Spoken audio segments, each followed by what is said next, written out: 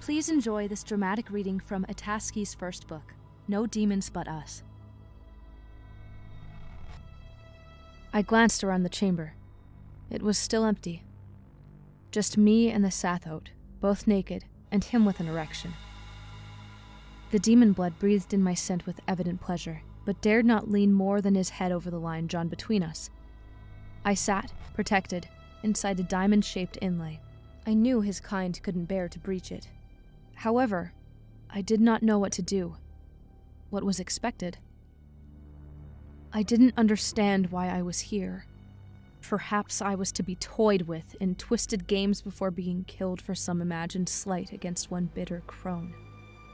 Yet, on my way here, my collector had warned me, "You'll miss your chance, Serana." What chance? What did they want to see? The Sathote leaned down and licked my ankle. I flinched, although it hadn't felt unpleasant, just different. When I stared, studying him, he hissed. His hand reached to stroke his erection a few times, to delay the groin ache that would come if he wasn't allowed release soon. I was fascinated, but still unsure I could become interested in a half-demon scraping at my feet for a pat on the head. It didn't make me eager to open my legs. I wondered, instead, what would he do if I was outside the border? Was bowing and scraping for sex his first choice? Or how he was trained by the priestesses? I slid my foot toward the edge of my protective border.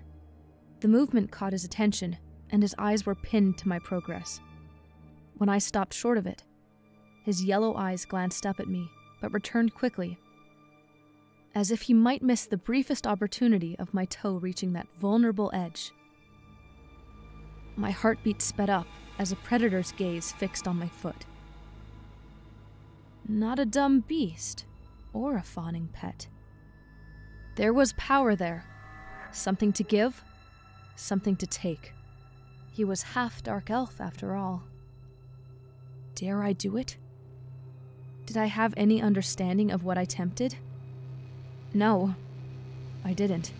But I'd learned at court that most of gaining control of any situation was acting like I did.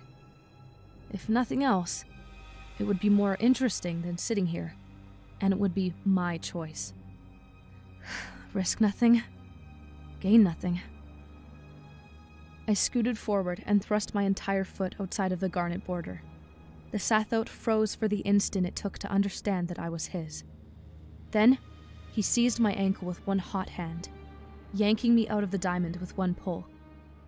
I lay on my back, staring up at him. Kicking with my free foot, I struck him hard in the chest with my heel. He growled and dragged me the rest of the way out, so that he could kneel between my legs and lean above me. He bared his knife-sized teeth in a snarling, eager smile. I roared with all the bluster I could bring to bear. "Don't you dare!" Rising up like a serpent, I swatted him open-handed across the face. The sound of the slap echoed perfectly in the chamber, the demon blood dumbfounded for as long as it took the echo to fade. His grip loosened on my ankle. I slipped free, rolling to my feet to gain distance before I faced and glared at him. A brief pause, and then his snarl returned as he made eye contact with me. He charged.